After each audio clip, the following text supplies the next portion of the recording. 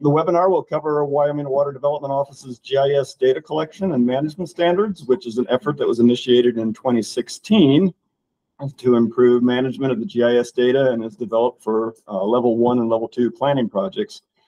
Throughout this process and working with a multi-agency steering group, core data sets, which are key to the business needs of our agency as well as other agencies, were defined.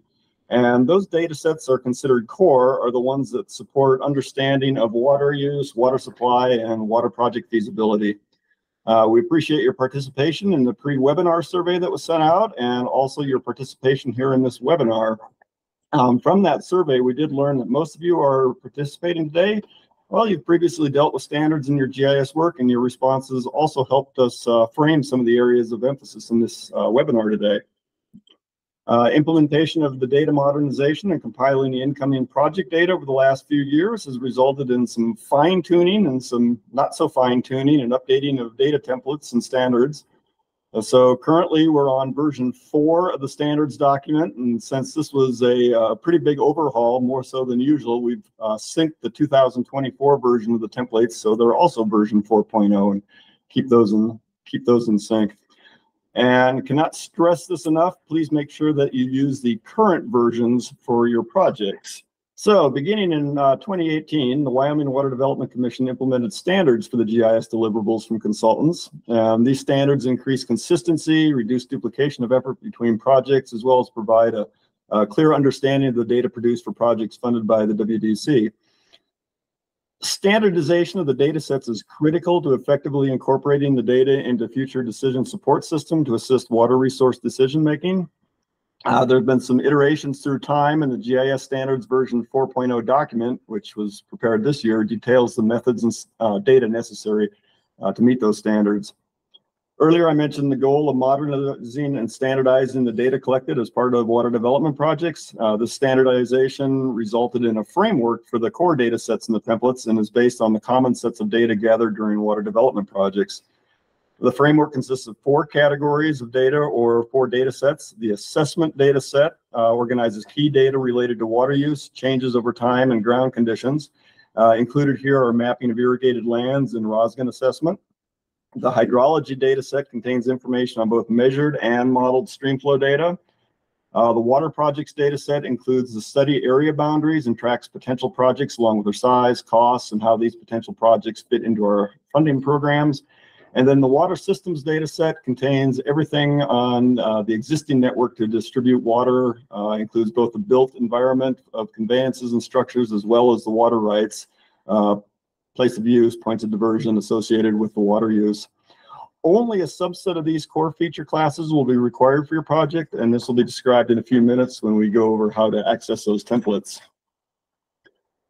So just a brief preview of coming attractions for the webinar. We'll cover new features and requirements in the standards for this year.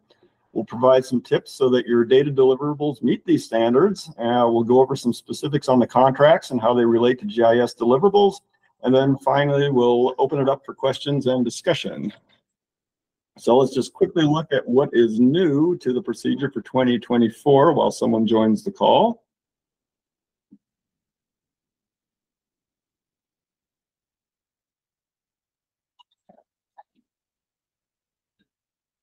So what's new? Well, as part of the critical aging irrigation infrastructure study, some new fields have been added to the template to assist with some subsequent inventories. CAII ident field was added to uniquely identify structures. Condition fields were added for the structures, conveyances, and reservoirs. The former condition field was actually more accurately a status description, so it has been renamed status to reflect that. And finally, a field to capture the number of dependent acres or the number of acres that would be impacted should a structure fail has been added. Somewhat of a big one is that the legacy POU tool does not work in ArcPro, and from the survey responses, majority of consultants are using ArcPro, so a whole new set of detailed manual instructions has been created for putting together the POU and POD feature classes. And finally, the water resource data system will be working with project managers as we go through these, looking at the GIS deliverables that are submitted to help ensure that the most thorough and timely review is given for the products. While the current version is 4.0, we do expect that a 4.x will be coming out for next year, so stay tuned for that. Some of that will be driven by additional requirements being brought about by the critical aging irrigation infrastructure. And also some of that is also in response to the feedback that we got from you folks here online through the survey and through other means. So now to go over the aspects for what makes the most successful of deliverables, I'll turn it over to Bryce to go into those. All right. Thank you, Tony.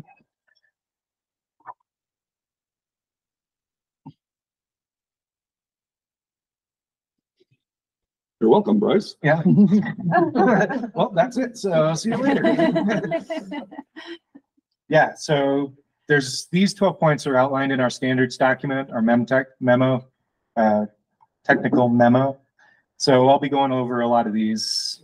Basically, how to download the templates, where you need to go to download them, what template types we have, what is in those templates, what you can and can't do with those templates, and then what we expect as an end result and an end deliverable from those templates. So that URL is where you go to download our templates. You can also access that through WWDC's website. There are 5 template types, which are listed there based on your project type. That's the template you'll use and you'll download. And each of those templates has core data sets and core feature classes, which are logically nestled under the core data sets. And not all of those templates, they have very specific data sets and core feature classes in them specific to the project. So not everything is included with all these templates. It's very template specific. And each of those we'd like filled out as much as possible, as many of the attributes filled out as possible. There are similar, so study area, potential projects, that's something we ask for with every project, and full POU. So those are the 3 feature classes you'll see in across all those. But other than that, it's going to be very template specific. So know the project you're working on and be sure you grab the right template. All right, so core data. The core feature classes we want filled out, populated. If they are not populated, we would like an explanation in the metadata why that's the case. There could be reasons why something was not populated, but we'd like those populated as much as possible and as many of the attributes filled out as possible. It's really important when you're working with this core data, with these templates, the attribute field types, lengths, number formats, and domains are very specific to those templates. Do not alter those at all. If you have a text field length that you're trying to put into an attribute that is text, but it's too long in your GIS data, and we try and append that into our master geo database, it'll truncate that text and we lose that data. So it's important to maintain our templates as they are. And there's 2 kind of things I broke this down into. You have new data and old data or third-party data. New data is pretty easy. As you're out collecting that, you have this template. So you can see what we're asking for with each of these attributes. You can build a database and a data dictionary in your GPS to collect that data. Probably the issues are going to come from older data. How do you get the old data into these templates? Because that old data might have 2 attributes, and one of them might make sense and the other one doesn't make sense. So with the old data, we would ask that you try and append as much of that into the data set as possible. If it's a structure, valves, for example, we have WWDO structures layer, which we would ask that to be appended into. And then let's say there's a diameter measurement as one of those attributes, but it's in feet and not inches. And our template asks for diameters in inches. So in that case, we would ask you to convert that data from its measurement into inches, then put that into our template. And in the metadata, you can explain, here's what we did to this data in order to make it fit. And that won't always be the case. And if it's not the case, I'll talk about that in a little bit. But yeah, those core feature classes, we want as much data, new data and old data, that you can get into those feature classes, populated as much as possible. Okay, so the linking tables. If you have an attribute from third-party data, or an attribute even maybe you collected, but there's no place in our template for that attribute to be placed. We have in all the templates we provide a project-specific table name. In this image, you can see it to the right. It's a linking table. And we have in our default linking table, we have certain attributes that you can use to fill out. For example, convey ID. So in WDO conveyance, convey ID is one of the attributes. So what you do is you create that ID, which we have instructions in Appendix C of the tech memo how to do that. You create that, you append as much of the data as you can into the template. Then the attributes that cannot go into the template, you will add those to this table and then use the convey ID, WDO strid, if it's WDO structures, to link those records to the feature in our core feature class.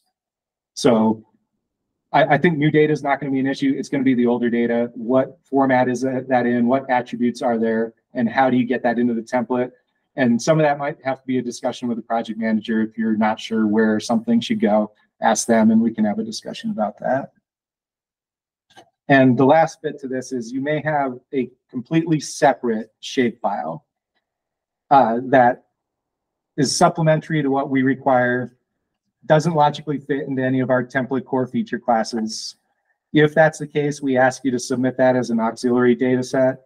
And it can either be its own geodatabase, it can be included in this geodatabase as its own layer, or its own shapefile. But sometimes you may have data that just will not go into the template, and we would ask for that to be submitted as its own standalone auxiliary data with metadata, which I'll talk about metadata in a minute. Okay, so renaming stuff. We've seen this happen, and so we figured we'd just nip it in the butt right now. So naming these things, we ask that you rename the deliverable geodatabase or map package, however you're submitting it to us. We ask that you rename that. And if you use that project-specific linking table, we have a procedure for how to name that linking table, which tells us what it is and what it's linked to. So in this case, the deliverable geodatabase, if you downloaded it, would be WWDO Irrigation District Template 4.0. So we would ask that you add the entity that this project is working for and the date that the project is also. So that way we can look at that and we know, okay, irrigation study using Template 4.0 for this project right off the bat without even opening up the geodatabase.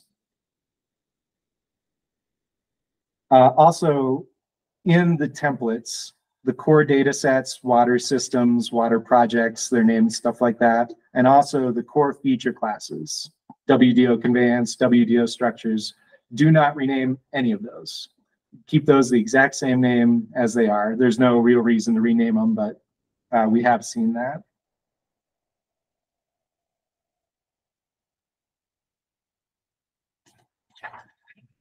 Yeah. All right. Yeah. So for the new data and third-party data, when you're putting this into the template, consolidate as much as you can. We have WDO structures, which is a point layer, WDO conveyance, which is linears, and reservoirs, which is polygons. So if it's a valve, some point structure like that, we would ask that to be in WDO structures. There's domains you can look through in these templates to see. We have 35 structure types, and then we even have for the last one, other. So if we don't have the specific structure type, still put it in there. You would use the domain other, and then explain in the comments what structure this is. So yeah, point features, head gates, pumps, valves, meters, all consolidated in structures. Tunnels, pipelines, conveyance stitches would be conveyances. And if you do need additional attributes, again, you use that linking table. Do not add them to these layers. Don't alter the template at all in order to make the data fit. Use that linking table, the project-specific linking table. Okay, so, and when you're renaming that table, be sure to include what it is. So WDO conveyance, the example we gave on the last slide was, that was a raster. attribute. So they were adding photos to that point using the linking table. So they said WDO conveyance photos. Yeah.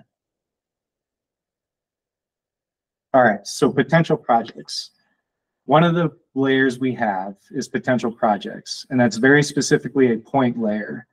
But the issue with structures isn't, I mean, that's, if it's a point feature that is a potential project, that's not a problem. The issue becomes if it's a linear or polygon. What do you do with that? How do you get that data into the point layer for potential projects? Because we require potential projects no matter which template you're working on. So the way we've asked that this be done is for linears, the very first point of the starting point of that linear, that'll be your potential project point that you'd put in there. For a polygon, it'd be just the centroid of the polygon, like a reservoir. So on our end, you know, we look at this, okay, we have a point, a potential project, but it's a linear. We don't necessarily know where that linear goes. So we ask if you have that data, the actual linear path of where the conveyance is going to go, to provide that to us as an auxiliary layer. You may not always have them, it just happens. But if you do have that layer, we would ask that you submit that along with the points in potential projects.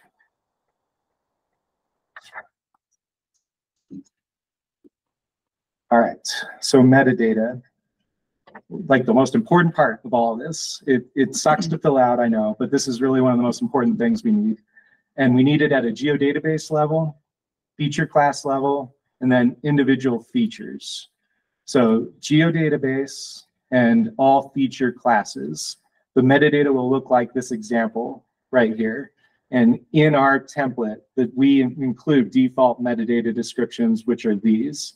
And you do not have to follow this. This is just a suggestion of the information we're looking for specifically. You may not be able to fill all of it out, but we'd like as much of this information as possible provided for the geodatabase, for all feature classes, and linking tables also. The individual feature metadata, we're referring to these attributes specifically: contract ID, contractor, creation edit date, and horizontal accuracy. Every feature class has those attributes, and we would ask that those be filled in for every feature included with those layers. So you can find a lot of this information about metadata in section 2.1 of the GIS standards. You'll find tables where we give examples like this, and then we have a table that explains what we're looking for as a description for each of these.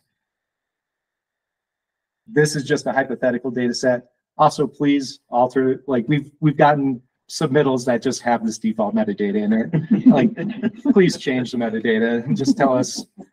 It is the most important thing. One reason also why we do this is we've gotten third-party data and auxiliary data that the attribute is just, the title of it is like lowercase d. And sometimes we can figure out what that attribute means, and sometimes we can't. So if we can't, then that data is lost. So if you're providing auxiliary data that has its own attributes, please in the metadata explain what each of those attributes are, especially if it's something that doesn't make sense, like diameters or lengths of conveyances. Okay, if a core feature class is not populated as part of your project, we do ask that you mention why that's the case in the metadata. Otherwise, we just have this blank layer. We don't know if it was supposed to be blank or not supposed to be blank. We don't know what to do with that. And okay, the third-party data. If you do acquire and or edit data from a third party in the metadata, we would like to know when and from whom you got that data, and any edits you made to it, either on your own or in order to get some of the attributes to fit into our template, what you did specifically with each of those. It can get tedious, but we just need to know what that procedure is. And some steps just in your own mind as you're looking at that data that we ask you, because we don't know the accuracy of this data or anything. So we would just ask you, trust the accuracy of this data, make sure you trust the accuracy of the data, ensure validity, go out, check a couple points, make sure the points are mapped correctly. You'll probably have to verify some of that just to make sure. And the metadata, I'm guessing 99% of the time will not be included in this third-party data. So try and figure out if there is metadata. And if not, then again, explain where you got the data from, when, acknowledge that despite your best efforts, you could not find the original metadata. And you may be using project data from old WWDO projects, in which case we would like to know the project's name and the date, where that data came from. All right, and there are a few other new attributes that we're requiring for irrigation studies, which Maple's going to talk about here in a minute. The linking table metadata, still need metadata with that. Explain the attributes, what it represents. You can do that in the description sections. And especially if you're using coded values, we need to know what those are and what they represent. So with that, I'll pass it off to Mabel to talk about the new irrigation study attributes and contracts. All right. So many of you may be aware that our office recently completed a statewide critical aging infrastructure study for irrigation entities in Wyoming. And this work resulted in a database of 11,000 structures where criticality was calculated for the structures. This was based on condition, the infrastructure type, farm acres that would be impacted if the structure failed. And so our office is committed to maintaining and keeping this data set updated and continuing to work on this data set. And with the irrigation projects that are being undertaken this year, this will be a tool to go back and pull those, look at that initial work and update that based on these 2024 projects and that work. So for consultants who have irrigation projects, they should work through their project managers to request a subset of that critical aging data from our office so that you can see what was done previously and work with that. So for attributes in the geodatabase, templates were added or updated based on the study. We've mentioned that a few times during the presentation, and they're listed here. One was the condition field. We updated our old condition field to reflect structure condition. This is the condition of the structure itself, not the functionality. So say if you had a siphon that was in good condition structurally, but it was had a lot of sediment, that type of thing, it needed maintenance, it would be ranked as good. So we're not looking at maintenance needs, we're looking at the structural integrity of those that infrastructure. So the condition field is captured in domains in the geodatabase, and we have definitions in there as well. So for good structures, they show little signs of deterioration, they're fully functional. Fair structures show superficial cracking or spalling. Poor cracking may extend through the depths of a structure. There may be significant spalling. Settlement of the structure, piping might be evident where it shouldn't be. And then elements of the structure are damaged or non-functional, not the entire structure being non-functional, but elements of it being non-functional. And then failing, the structure is not functional. There might be exposed elements of the structure, portion of the structure have separated, undermining may be present. And with the failing structures, it is assumed that they have a life of less than 5 years. And then status unknown, because we know that as folks are going out and inventorying, they may not hit every manhole, every turnout, that type of thing. And so we do understand that there may be some of those that are unknown just because of the workload related to the project.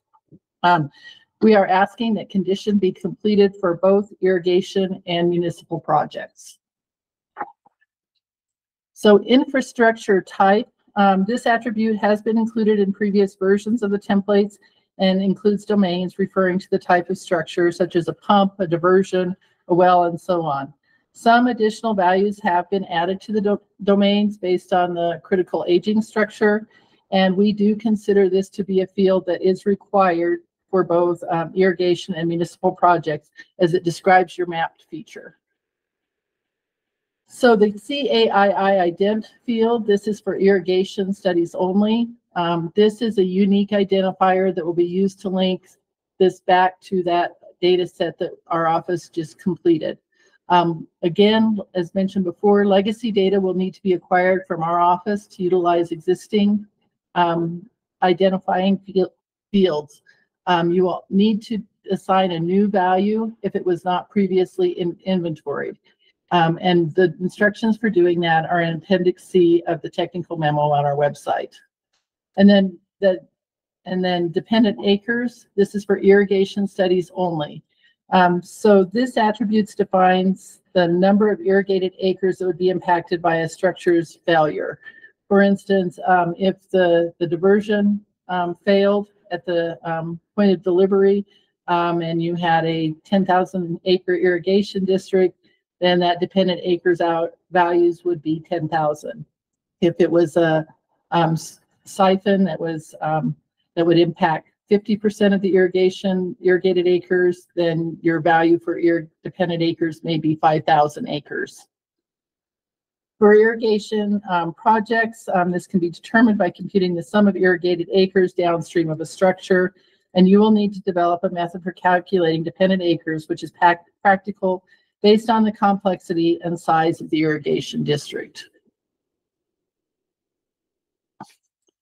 So this next section I might want to talk just a little bit about the contract. The spatial data requirements are outlined in the contract specifications in the scope of services under C2B. We do recommend that the project leads share the contract language with the GIS folks who will be involved in putting together the GIS projects if they have not done so already. So this is a pretty busy slide. There's a lot going on here, but these are just screenshots from some of the contract and then also the notice to proceed that will go out.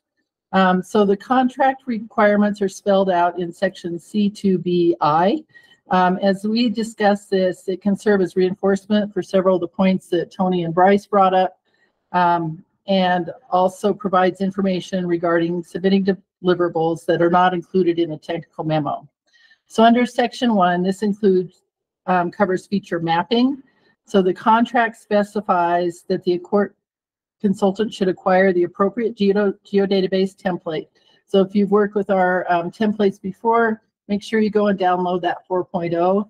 Don't work with one that you may have already downloaded for a previous project. So we recommend that you download and use the templates early on to avoid having to retrofit your data into the required format for final deliverables. And then also touch base early and often with words, with your project manager if you have questions on working with the templates. Seems like we have a lot of frequent flyers that have worked with these before, and our deliverables are getting better, but check in early and often so we can get good deliverables. Core data and auxiliary data are also addressed in the contract. Bryce talked about that quite a bit. And just as a reminder, the core data have a subset of fields that are required in all feature classes. This is also mentioned in the contract. Contract number, primary consultant, date modified, and accuracy are those fields that have to be filled in for every feature class. For the contract number, you may or may not see that. That's included on the first page of the contract, and it's highlighted here. It begins with 3 numbers followed by CM, and then it's followed by numbers. This should not be confused with the RN number that is on each page of your contract. One thing, the contract number is assigned after the contract is fully executed or everybody's signed the contract. So you may not see it on your copy if you did not receive the fully executed version. And the contract number is also included in the notice to proceed letter from your project manager. Auxiliary data sets are also discussed in the contract and include features which don't fit in one of the feature classes in the geodatabase templates. This might include photos, CPG areas, line work or polygons for potential projects, since potential projects are delivered as a point layer. The auxiliary data can be leaked into the templates or managed separately as needed for project completion. And they can be auxiliary data sets can be submitted as geodatabase files or as separate feature classes or shape files. And again, metadata is required for those auxiliary data sets. So section 2 of the GIS project requirements in the contract includes formats and standards for metadata and coordinate system. The data from your project should be delivered in a geodatabase with your project rather than in individual feature classes. This geodatabase needs to include all the feature classes like Bryce had mentioned. If you did not populate a feature class, you still need to include it, but indicate why in the metadata why it was not populated. Section 3 of the contract talks about project requirements and addresses map layouts. We ask that the deliverables be organized in a way to allow easy replication of your map layouts that are in the final project report. The GIS project files, in the contract, we ask that they be provided as ArcGIS MXD files or ArcPro project files saved with relative path names to the data sources. We have had a request to submit those as project packages because it's more efficient for the consultants to do that. And based on some internal discussion, we will accept ArcPro packages if that's easier for you all. And we can work with those here. Again, and then I guess another thing, it is preferred to get the layouts that correspond to the figures in your report in a single file instead of multiple projects for every map in your report. So you could just add multiple layouts to your ArcPro package, our ArcPro project. And again, we will accept those map packages if that's a more efficient method of delivery for you.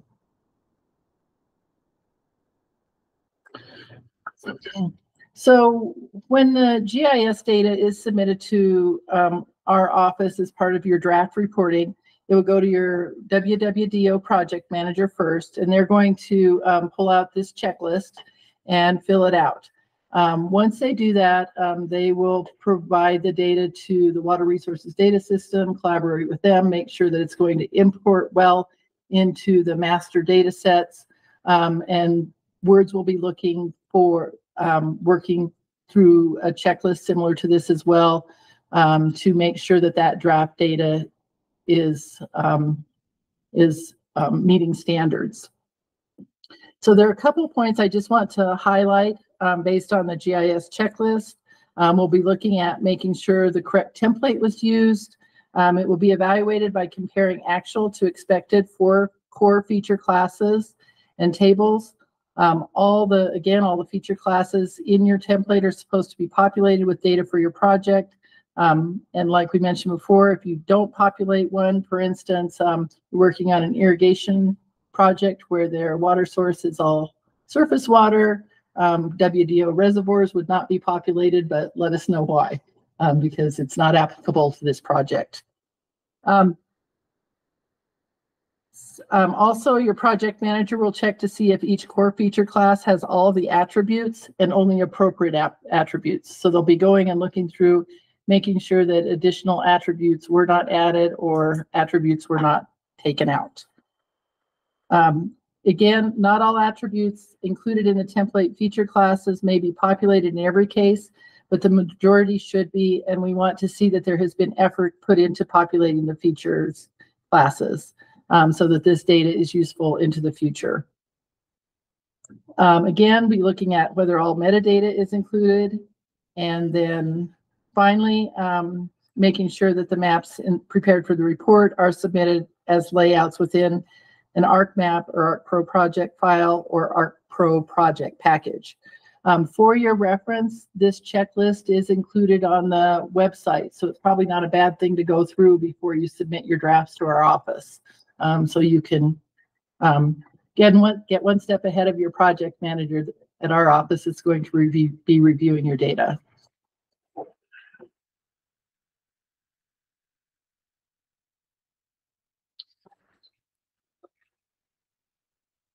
So just want to thank you for participating in the webinar. We'll be posting this on our website for our reference. If you have new GIS people who come on over the course of your projects, please direct them to the webinar and other supporting materials on the web. Our goal is that these materials and future conversations with us will help you generate and submit deliverables correctly the first time.